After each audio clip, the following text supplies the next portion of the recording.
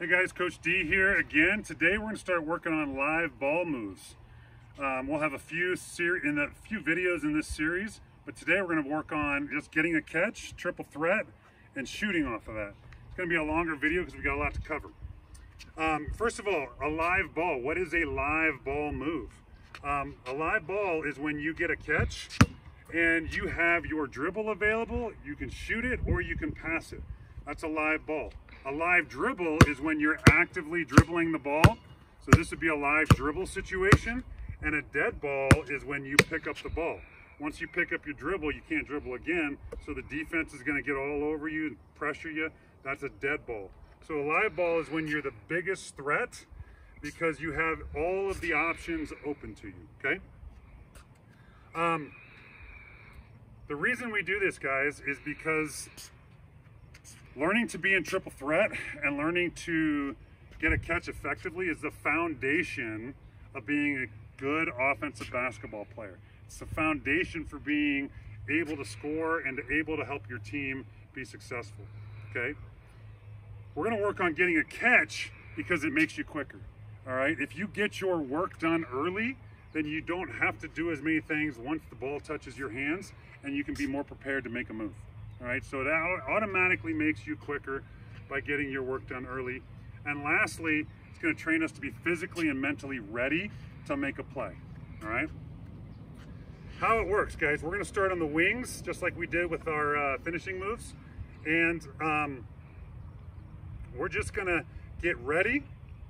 We're going to call for the ball, and we're going to get a catch. Then we'll reset it and do it again, all right? And once we reset, we'll do 3 reps here. We'll switch to the other side of the floor and do 3 reps on the other side, all right?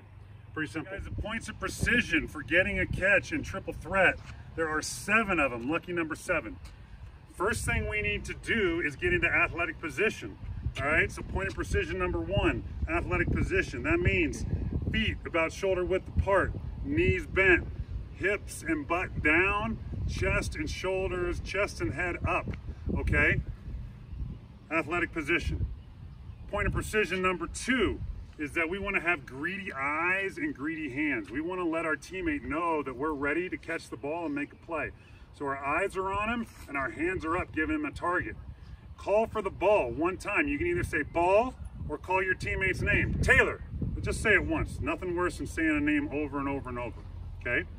So that's number 2. Number 3 is we want to be an airborne receiver.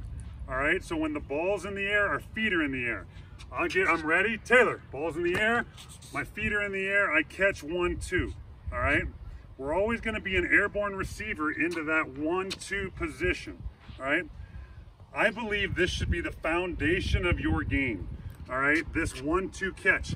I'm a right-handed shooter, so I'm stepping in left, right, so I have momentum going to the basket with my shot. If I'm a left-handed player, I want to step right, left every time. Right, left. There are times when you need to make a play off a 2-foot jump stop. If you're fading away, getting a catch, sometimes it's easier to land in a 2-foot jump stop. When you're coming to the ball, there are times when you need to be able to pivot right, left, okay? But again, the foundation of your game should be that 1, 2 up into your shot. So that's what we're gonna work on as far as triple threat goes and getting a catch. Okay, so point of precision number 3 is be an airborne receiver. Number 4, sit into your catch. Ball. Airborne receiver, I sit. When I catch the ball, I'm actually getting a little bit lower. Sit down into your catch, makes you more explosive, make you ready to make a play. Number 5 is going to be your eyes go to the rim. So as I catch the ball, sit into your catch, eyes go to the rim. All right, lets you see all of your teammates, lets you see the defense, lets you see what's available. See if you're open, see if you can shoot, see if you got a drive, a pass, whatever it may be, okay?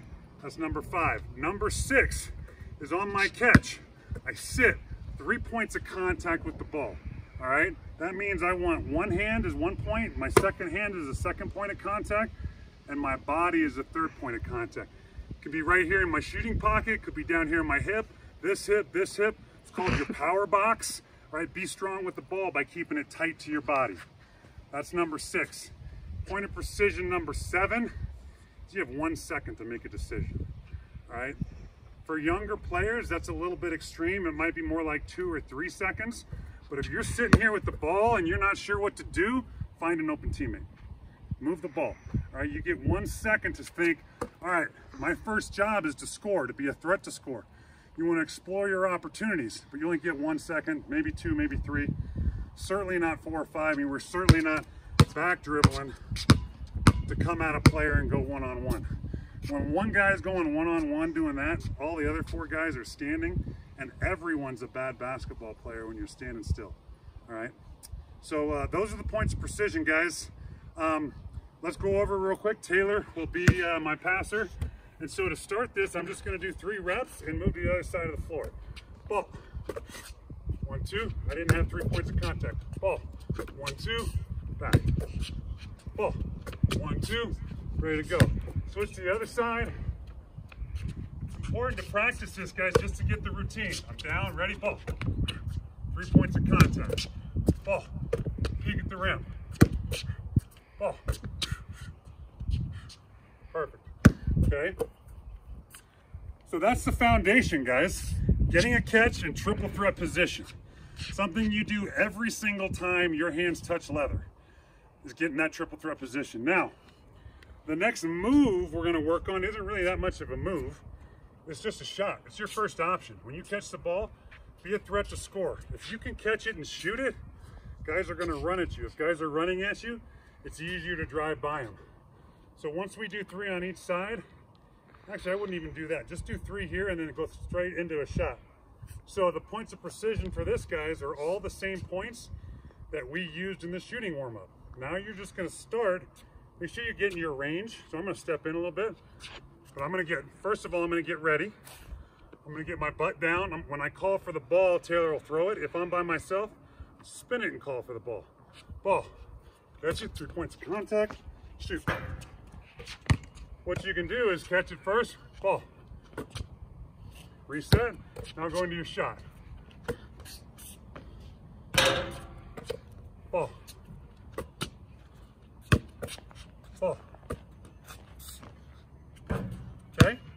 Do a few over here. Same thing on the other side. And as you improve with this, guys, and start working live ball moves, you can do this from any spot on the floor. Find the spots that you like the best and work those spots. Ball. Ball. Ball. Sit into my catch, triple threat. Ball. And on a make. So there you go, guys. We've got getting a catch, we've got your triple threat position, and we've got catch and shoot. Those are the first foundations of your live ball moves. Get comfortable with it. The next video will come out and we'll show you the sweep and the cross step. Thanks, guys.